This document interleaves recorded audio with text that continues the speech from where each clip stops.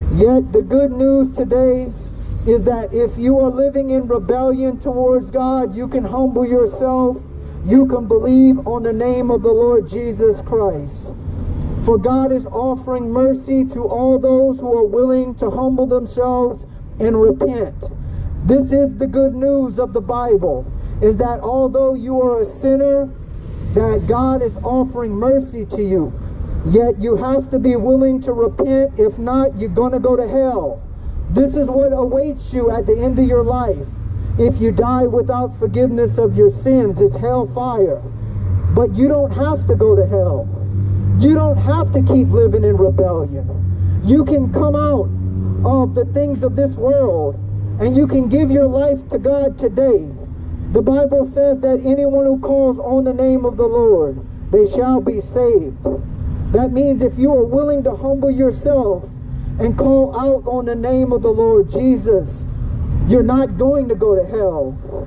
You're going to be saved, the Bible says. And you're going to be with God for eternity. Yet, if you reject God's offer of salvation, there's no hope for you. You're going to go to hell. And this is the message today for you. It's don't go to hell. Get right with God. God is offering mercy, yet you have to come to a place where you confess your sins to God and you come to the Lord and you humble yourself. You turn away from your iniquities and you get right with Jesus. The Bible says that anyone who names the name of Christ, that they must depart from iniquity. That means you must make a departure from sin. Yet you have to recognize that you are a sinner. You have to see that you are in rebellion towards God. You are on a collision course with the judgment seat of God. You have to see that you are a sinner. If not, my friends, you don't have no hope. If you continue living on in this life and you die without the salvation of God, you're going to go to hell. And God is long-suffering. He's not willing that no one should perish, but that all should come to repentance. God wants the homosexual to come to a place of repentance. God wants the drunkard to come to a place of repentance. God wants the fornicator to come to a place of repentance. It's not God's will that anybody should go to hell. The only reason why people are going to hell is because they reject God's Son, Jesus Christ. If you reject the Lord in this life, if you reject God's salvation, you go to hell. Yet you don't have to go to hell. You can come to God today. You can humble yourself and believe in the gospel. You can come to God and say, Lord, I want to get my life right with you. I want to let go of the things of the world, and humble yourself and sincerely repent and turn from your iniquities and get right with God. Confess your sins to the Lord and say, God, have mercy on me. I've been living in rebellion. I've been living after the dictates of my own heart. And call out on the name of the Lord, my friends, because judgment is coming. Judgment day is coming. There is a day of accountability. There is a day you're going to stand before a holy and righteous God. The Bible says that it is appointed once for man to die, and then after that comes the judgment. There is going to be an appointed day where you're not going to be here anymore. You're going to die. That body that you are living in, it's going to fade away. The Bible says that your life is nothing but a vapor. That means once you get a hold of life, before you know it, it's gone. You're not going to live forever. And at the end of your life, when you die, death is going to steal away everything that you ever accumulated in this life. You can't bring your cars on into eternity. You can't bring your money on into eternity. You can't bring none of your accomplishments that you made in this life on into eternity. The only thing that's going to matter when you step through that door of death is, did you get your life right with God? Did you humble yourself and truly turn away from your sins and get born again?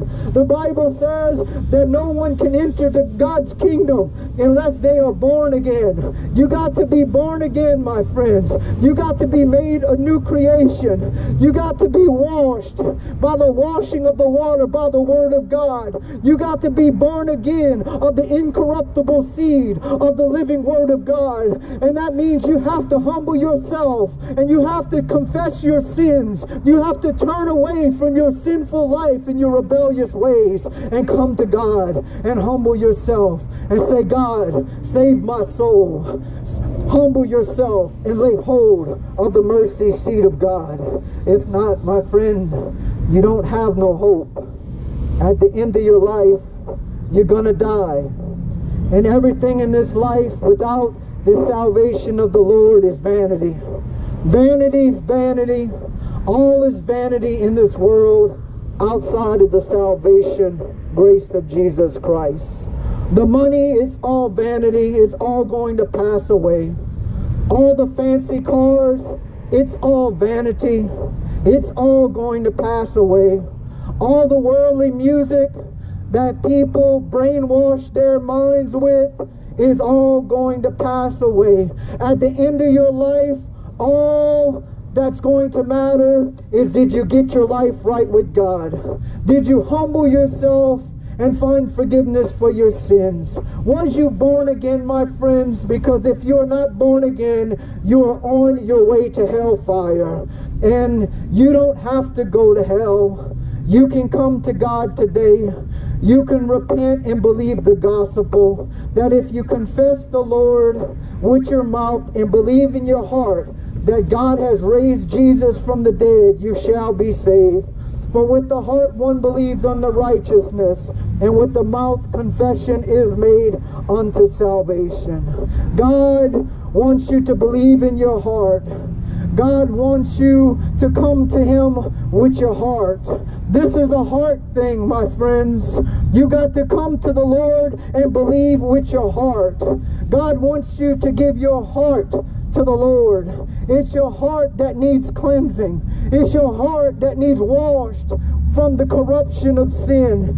Yet in order for God to wash you, you need to be willing to come to Him and turn away from your life of sin and call out on the name of the Lord and come to Jesus Christ. Believe in the gospel. Turn to the Lord and lay hold of the mercy seat of the Lord Jesus Christ. If not, my friends, you don't have no hope. In this life, if you reject the Lord Jesus Christ, you have no hope. For Jesus is the way, the truth, and the life.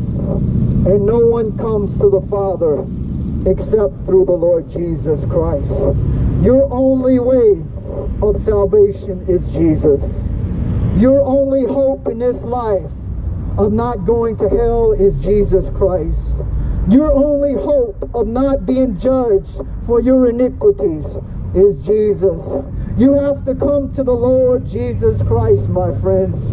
If you continue to go on your own way, living like you want to live, living in your debauchery, doing what you want to do, following the dictates of your own heart, you're going to die in your sin and you're going to go to hell.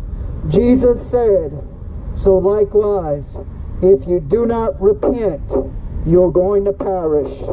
That means you're going to bust hell wide open if you do not get right with God, turn to the Lord, believe in the gospel, get born again, and humble yourself and deny your life of iniquity and pick up your cross and follow the Lord Jesus Christ.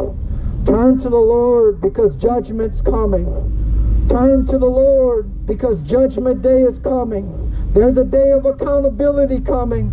Judgment is coming to the nations in these last days. The axe is at the root of the trees, my friends. And if you do not come to this place where you humble yourself, You are going to be humbled in the day of judgment. And my friends, it's going to be a fearful day for you on that day.